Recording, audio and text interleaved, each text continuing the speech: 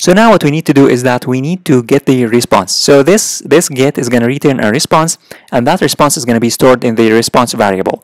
But this response variable is a text, and we need to convert it into JSON. So to convert this into JSON, what I'm going to do is that I'm going to say response.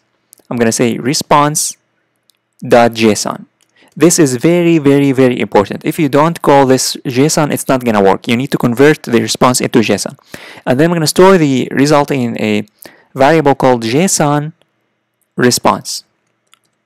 JSON response. So JSON response is going to be equal to response.json.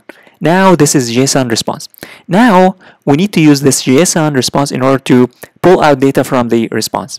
So let me show you the structure of the data that we are going to get. So the structure is like the following. As you can see, it's going to be like the following. It's going to contain articles, and each single article is an object. Each single article is an object.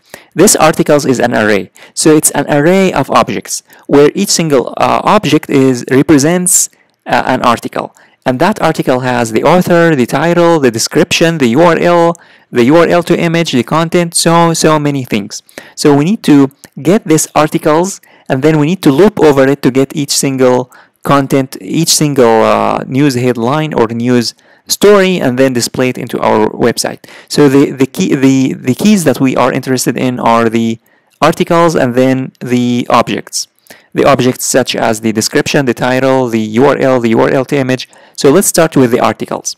So to access the articles, which is an array, we need to say here JSON response, and then we need to say here square brackets and then articles. This is going to return all of the articles that will be returned from the service. And then I'm going to store the result in a variable called articles. I'm going to say here articles. So articles is going to be equal to JSON response articles. Finally, we need to pass this articles to the index.html in order to be used and in order to be displayed to the user, in order to loop over the articles and in order to display the articles to the user.